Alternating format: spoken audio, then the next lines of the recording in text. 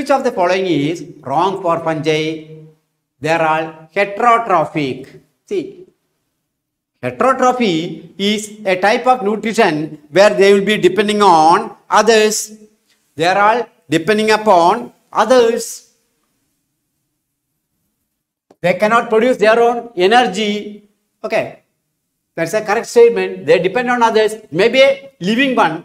Some of them are parasitic and some are saprotrophic. Most of them are saprotrophic. So anyhow, they are all heterotrophic. They are both unicellular and multicellular.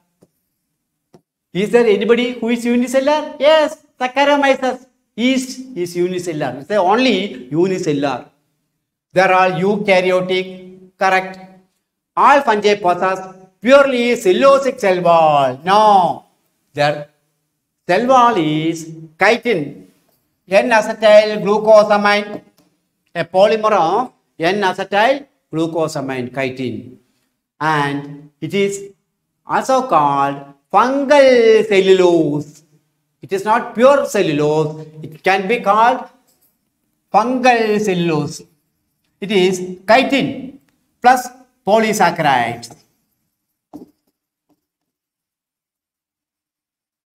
So, purely cellulose is a wrong one. Clear?